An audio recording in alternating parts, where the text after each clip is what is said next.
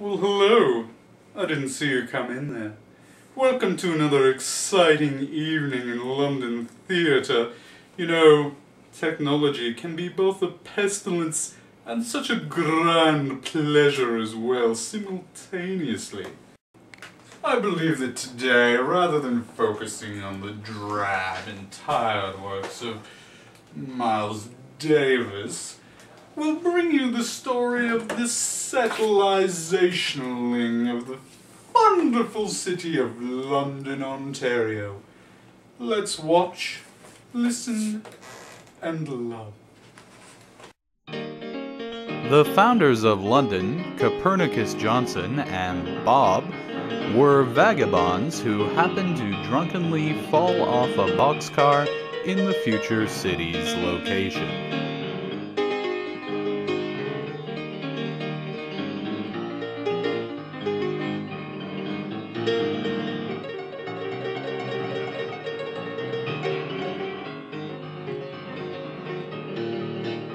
There was plenty of food available, but the settlers preferred to subsist on the so-called bodega.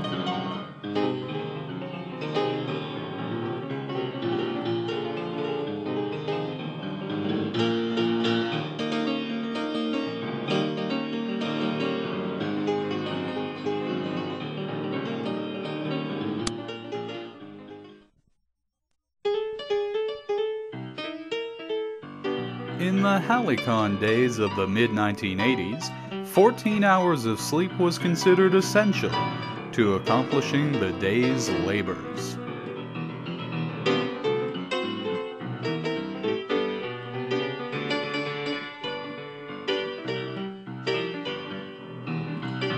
Copernicus and Bob immediately began clearing the woodland.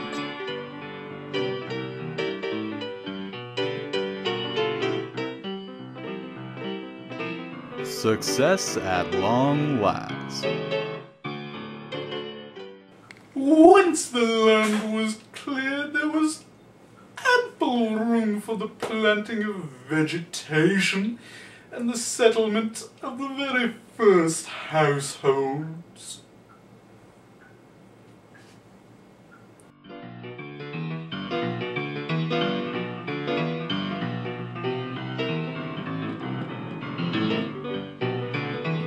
The house was quickly finished, with the shopping malls soon to follow.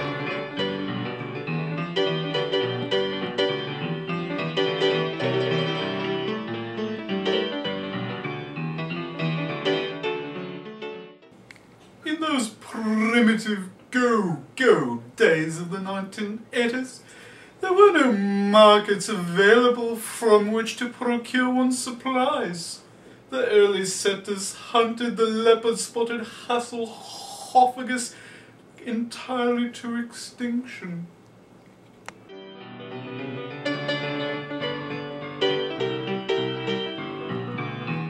Indigenous to this region, the Hasselhophagus was known to be slow and easy to spot.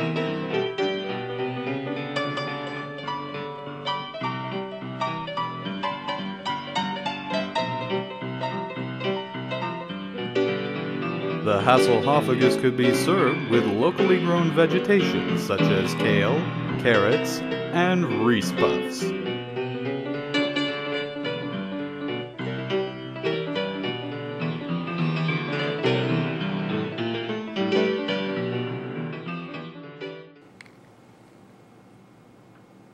Oh, hello.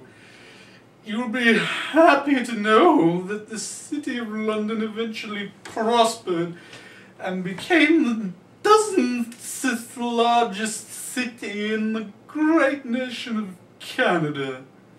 Please do join me again next week as we dissect the unauthorized biography of the Key Lombardo Bridge.